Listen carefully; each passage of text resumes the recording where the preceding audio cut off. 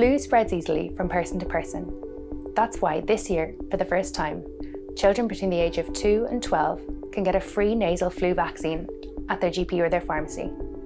This will protect not only them, but also their family members from flu and the serious complications that can occur.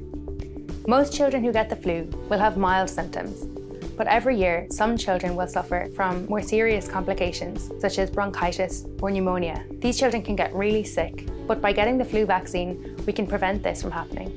The flu vaccine is being given by a nasal spray. It's a quick spray up each side of your child's nose. It's not painful, it's not uncomfortable, and they can breathe normally while they're getting it. You can bring your child to get the vaccine at your GP or your pharmacy. It's available between October and December, and it's free. The flu vaccine is safe and effective.